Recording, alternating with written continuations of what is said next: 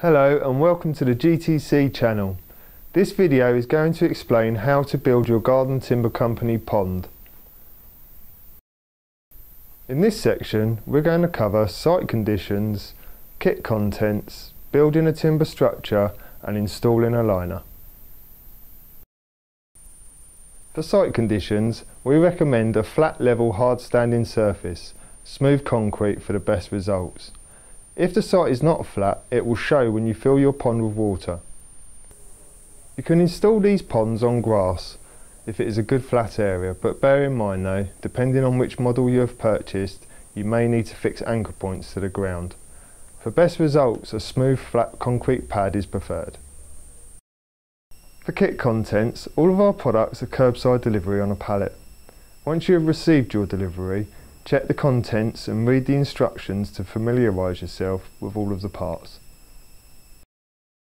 Okay, so first of all we're going to discuss which planks are which. There are 4 types of plank that we use to build the structure walls. The first one we'll be using is a bottom half plank. It has tongues on the top to take the next layer and a flat underside to go on the floor. The second plank that we'll be using is a standard plank. It has tongues on the top and grooves on the underside. The majority of your pack will contain these planks. Before you start your build, you need to obtain what we call knocking blocks. Usually they're untreated pieces of wood with grooves on, and you hit the knocking block rather than the product. So as you can see, I've located the bottom half planks, laid them down with a flat surface on the floor and the tongues facing upwards. The next layer that we're going to use is a plank number 2 standard plank, and this will form the first shape of the pond.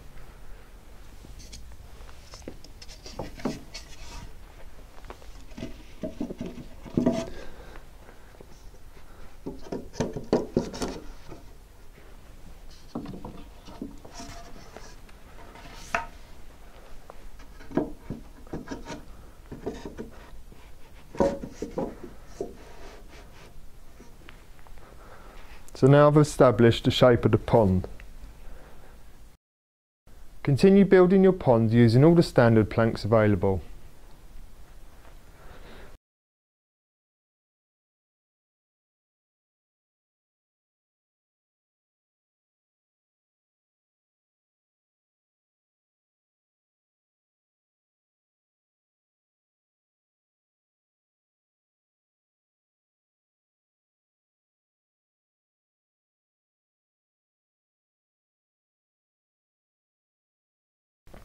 Okay, so I've finished installing all of my standard planks now.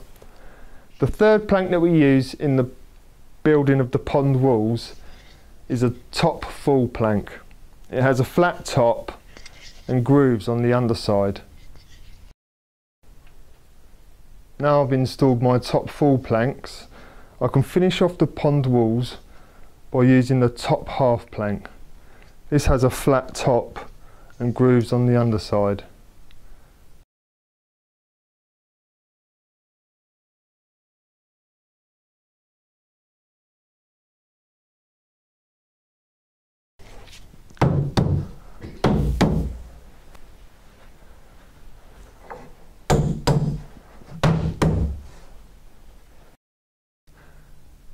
Now the model we've installed today is a 1 by 1.5 metre pond, 5 boards high, and it wouldn't usually have one of these. This is what we call a vertical support plank. On the larger ponds, especially where the walls are quite long, you will find that these are included in the pack. What we're actually doing on this pond is we're going to include this just to demonstrate how to fix your vertical support planks to the wall. I'm only installing one of these planks. I'm going to measure the wall halfway down.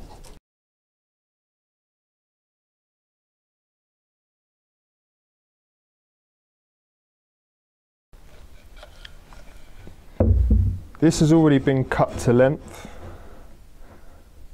You will find that the vertical supports supplied with the larger ponds are slightly longer, and you're going to have to trim them to size.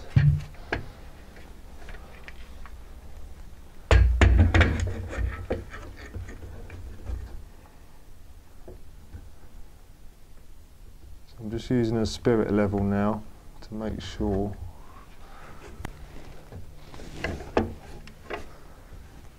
that we're nice and plumb.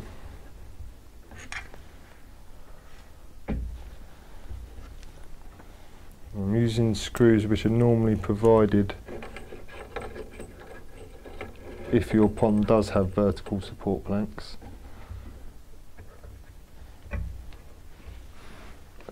I'm going to fix a screw through every plank.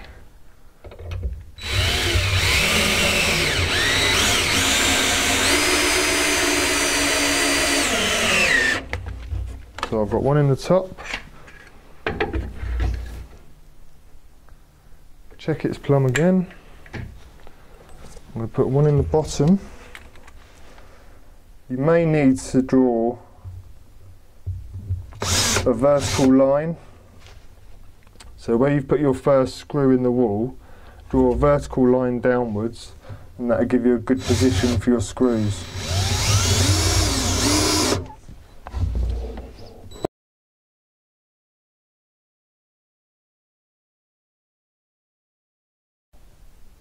Now I'm going to instruct you how to install the liner lock. Firstly, measure and cut the liner lock to length. So using a 3mm drill bit, pre-drill the liner lock. Approximately every 300mm. And the only reason we're doing pilot holes with a drill is to prevent the screws from slipping when you insert them into the liner lock. It needs to be flush with the top of the pond.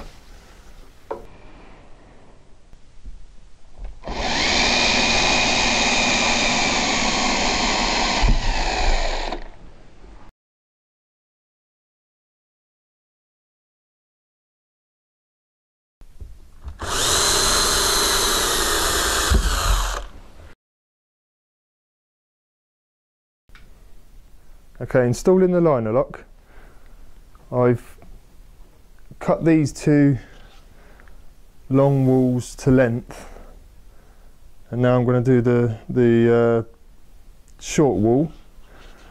You can use a hacksaw or a handsaw, it really doesn't matter. You can cut it at 90 degrees. You're not going to see any of the liner lock once the liner's in. The main thing when you're installing the liner lock is to make sure that the groove for the liner is perfectly lined up.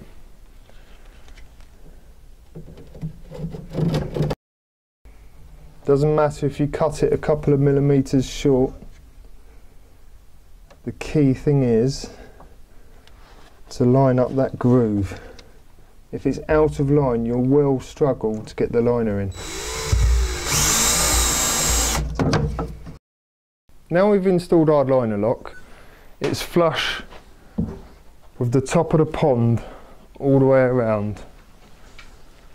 The next thing to do is to hoover the inside of the pond to make sure there's no debris or sharp objects which could damage the liner.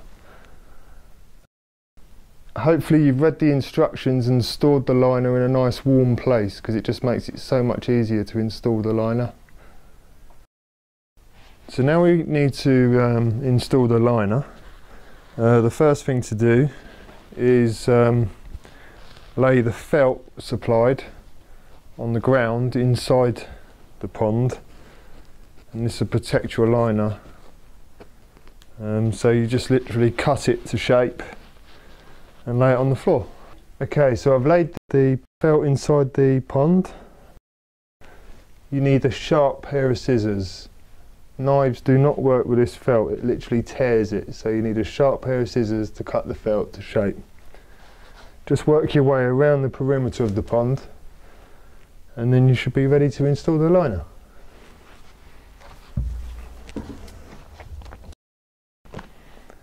So we've installed the liner lock and the felt. We're now ready to install the liner. Please note that the liner is made slightly smaller than the pond structure. This is because it stretches into place once it's filled with water, and it makes it look like a crease-free liner. This is what you want. For this stage, really, you should take your shoes off if you're going to get inside the pond. I'm going to work my way around the outside of the pond because it's a small product. But if you are getting in the pond, you need to be working in socks.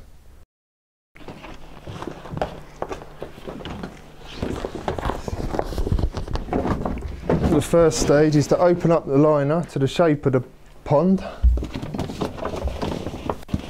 and make sure the corners of the floor line up with the corners in the walls. If you're doing an octagon, this is very important. Otherwise you're going to have to unclip the liner and work your way again if it's twisted.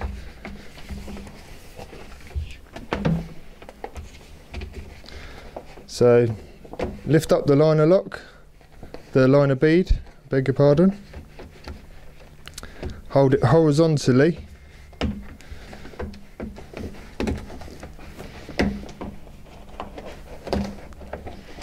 And start working your way around the pond, paying particular attention to the corners.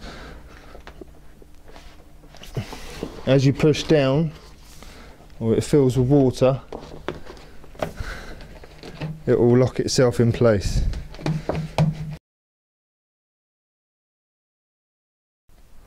Once we've installed the liner, you can secure the liner in place using a liner lock wedge.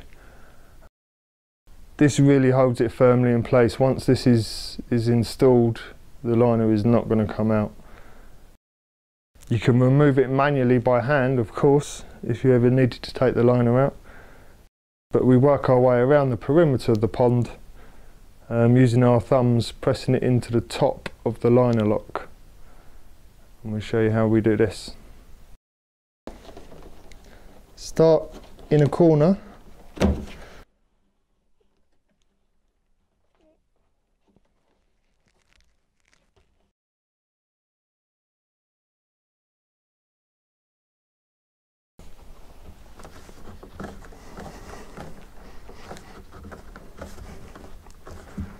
Push it in nice and tight with your fingers. Okay, I've worked my way along one wall. Trick to get around a right angle with this liner lock wedge is to hold it in line, make sure you're well away from the liner, and cut a small snip in the back of the liner lock wedge, and this enables you to turn it 90 degrees. Little trick there from me. Now the liner's fully installed, we're going to move on to the last stage of the build, installing the top shelving. Now we recommend you take your time to ensure you've an even overhang all the way around the pond. This is probably the longest stage of the build, so take your time, get it right, get it to look good.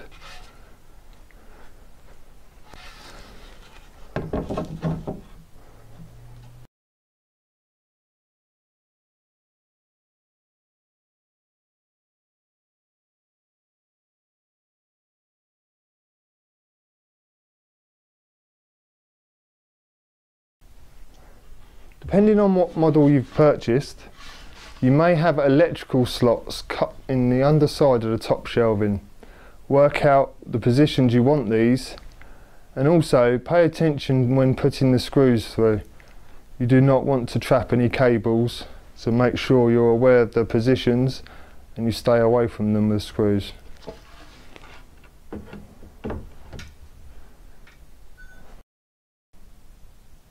To fix the top shelving down, we use self-drilling, self-countersinking screws. Work your way around the pond, ensuring that you don't damage the liner as you do so.